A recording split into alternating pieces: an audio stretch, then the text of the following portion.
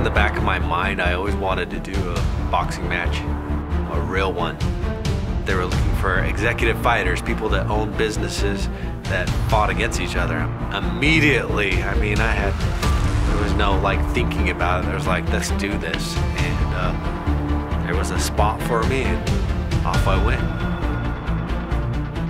I knew it was gonna be hard, but it's a whole nother level of difficulty and training. Especially you're running a business and you have family life and you're trying to mix all these things together while trying to train for a boxing match. I really did it because I wanted to challenge myself physically and mentally, and I feel like it increased my capacity as a human, as a father, as a businessman, to be able to deal with the pressures of life, of business, and you know, it grew my capacity to deal with those things both mentally and physically. I was about 255, and it was a good kick right in the butt, exactly what I needed. And you know, through that time, I lost 35 pounds. So it was pretty incredible, and I'm still going to be losing another 20 pounds, but just what a cool experience it was.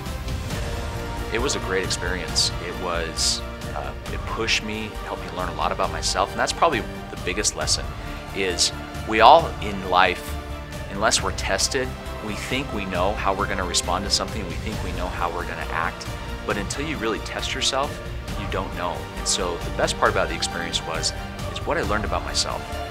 Most importantly, I learned that, you know, what my limits are, how much further I can push myself than what I think I can. Those are some of the great things I learned.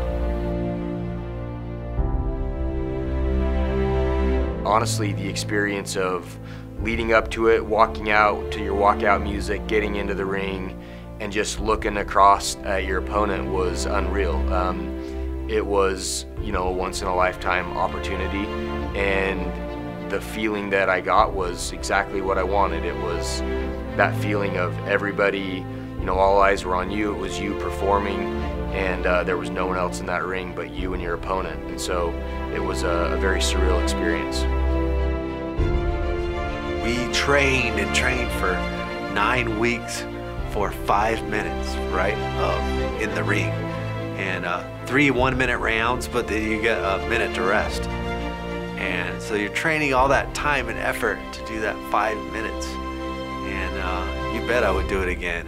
It teaches you a lot. Boxing teaches you so much about yourself and about conquering fear, and it's all up to you. Like, it's just you and the other guy. There's no one there to save or help you.